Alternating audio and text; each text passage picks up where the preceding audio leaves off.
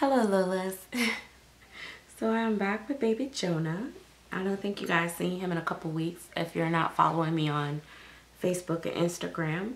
I am going to have to do a slideshow and show some of his updated photographs because I photograph him quite often actually. Jonah is the Clark sculpt by Samantha Gregory, and he was painted by myself. I don't know what I did with his other sock, but he is my favorite baby to date as far as my personal babies go. And I actually spent a lot of time with Jonah. I recently reweighted him, and again I'm feeling I still don't quite like the way he's weighted, so I'm probably gonna reweight him again. Weighting for me is so important. Like I'm kind of thinking like maybe I didn't weight his head as heavy, but I want to get the body right, the feel of his body right, more so, because he's gonna have to go get rooted. So it makes no sense for me to worry about his head right now. If that makes sense. It's hard for me to take him apart. I used to be like that with Paris, mi amor. I could not take her apart. It took me years before the first time I ever took her apart, because I wanted to put her on a full limb body, full leg body. And Paris originally is 3/4 arms and legs, but I wanted to put her in a full limb and a ethnic body, and it took me years before I could actually do it. Some of the dolls, you know, they're cute and I like to look at them and I love them and blah blah blah, and I get the ooh ah feeling, but some of them I feel very much like they're just so realistic to me till, I don't know, it's just a different feeling. I call them comfort babies because they make you feel good when you look at them or when you hold them. So those are the ones that give me a hard time taking them apart or seeing them, you know, taken apart like that. So Jonah is one of those babies.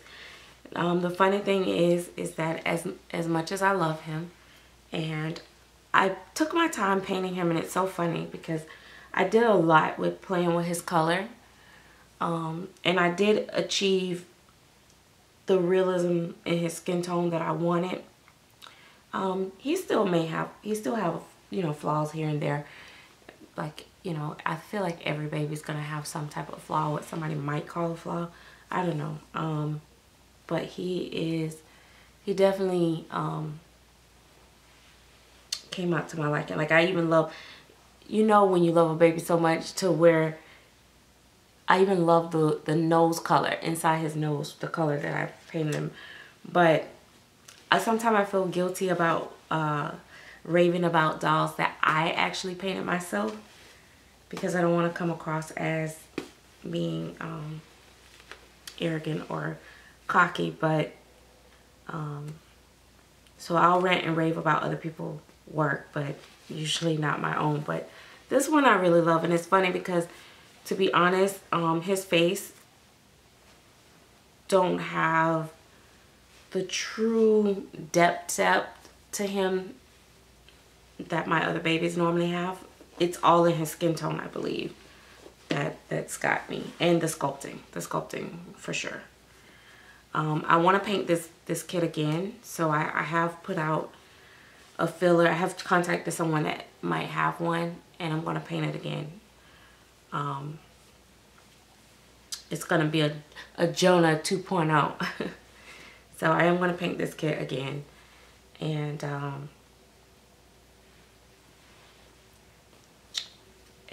see what I can do with it a second time around. I always like to challenge myself to do better the second time around, so it's going to be interesting because I really, really love him. I really worked hard on certain things that I was practicing with him. And that's the thing, when you paint and you paint for yourself, and you work on babies that's for yourself, you're more free, because if something don't come out right, you don't have to worry about, you know, disappointing anyone. I bought him some little outfits when he first came, and this one looked like it might be a little big, but I don't know. It's 0 to 3 months, but we're gonna try to put it on him anyway. Yeah, I don't know. I just, like I said, some of my babies I go in buying, knowing that I'm not planning on selling them. And this sculpt, when I saw this sculpt at the doll show last year, I knew that this one was for me. Let me take his hat off. See, him, little ball baby. Yeah, I said, this is my baby. And we don't get many, you know, different faces anymore. We don't get, you know, that rare, true limited edition anymore. And so when you find a sculpt that's, you know, older sculpt or edition, true edition, it's very it's a very special thing. So like I said, if I could get a hold of the one, if the other artists sell me hers, I will be forever grateful. And that one as well will stay in my edition as well. He will probably just be a twin. And I'll probably do twin boy. I don't know if I could.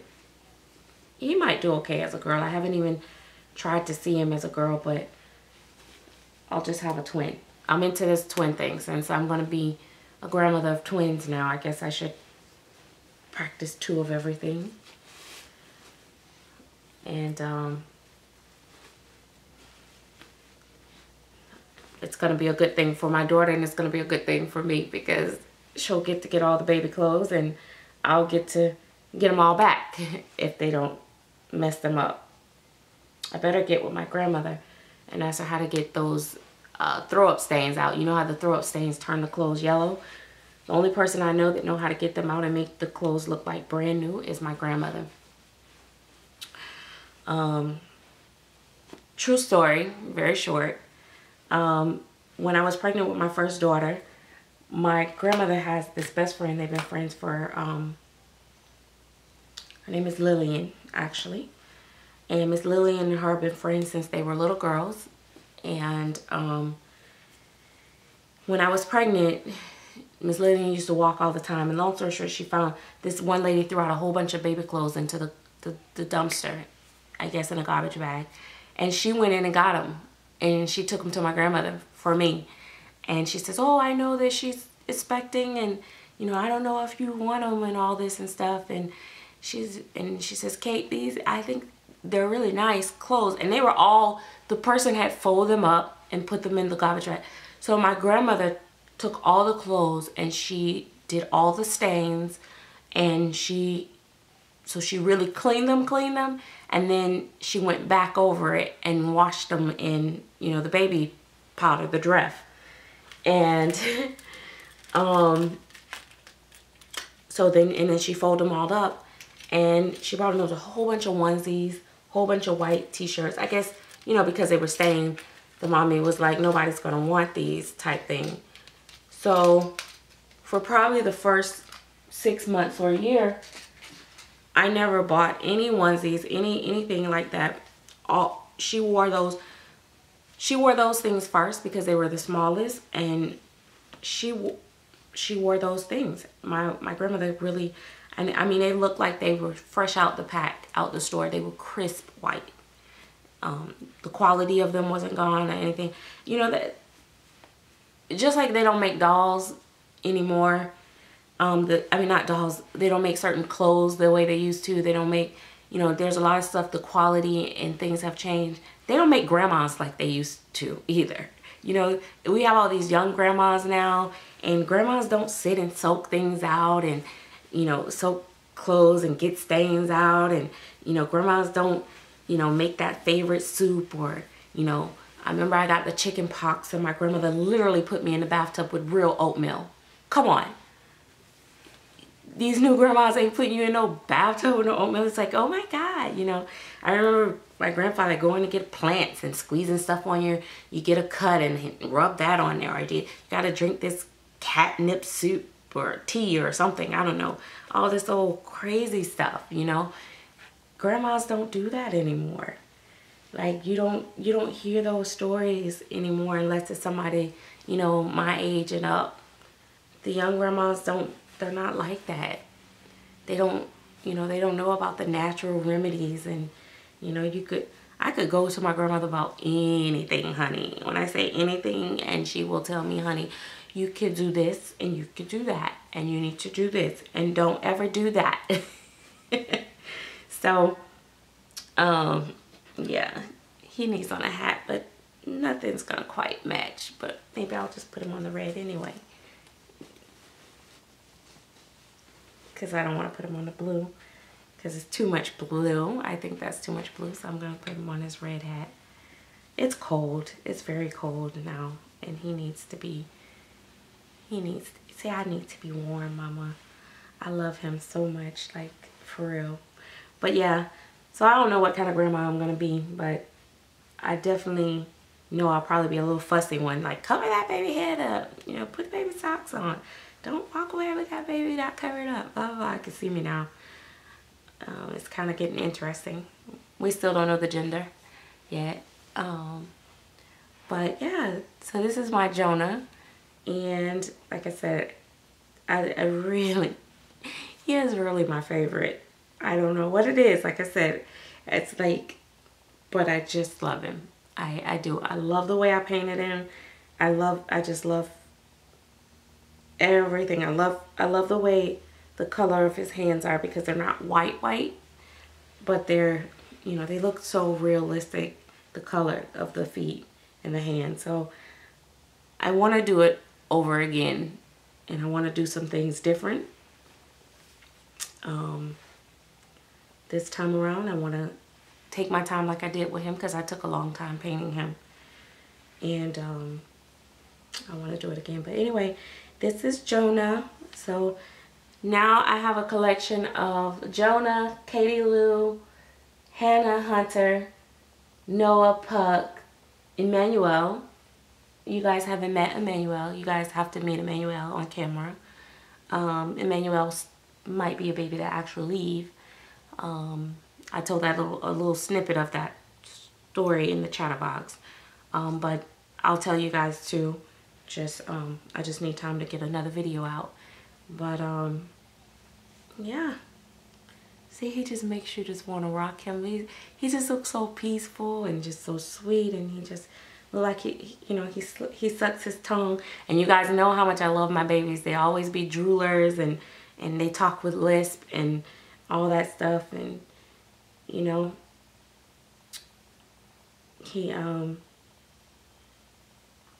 know, when my babies, the babies that I've had leave the nursery, I think about them from time to time, and I see in my imagination, like, oh, well, she's probably talking now. No, I'm just kidding. I never think that. But that would be funny. Like if the other mom would carry on the same personality that the baby had with me. But he, that's something else. That's funny. You know, we give these babies personalities, but when they leave us, they have a whole nother personality, I guess. But he definitely sucks his tongue. You can see that he's sucking his tongue, and he's definitely gonna talk with a lisp. And I usually keep him on a bib because he do drool a lot too. I like him with a pacifier, but he doesn't have to have one, and that's a good thing. Some babies have to have a pacifier. So, especially if they have an open mouth, it bothers me, but not this one. Nope. So, him and Hannah their open mouths are perfect. It looks very natural. Very natural. But anyway, thanks for watching, guys. I hope that you are subscribed. If not, go ahead and smash that subscribe button. Give this video a thumbs up, and I'll see you guys in the next video. Okay, Jonah. Give me a kissy. I usually kiss my babies on the forehead, but him, you want to kiss his nose. He has the perfect nose. Look, I just want to show. Let me see if I can show you guys his nose. He has like the perfect little nose. Look at that nosy. He'll have the perfect little nose.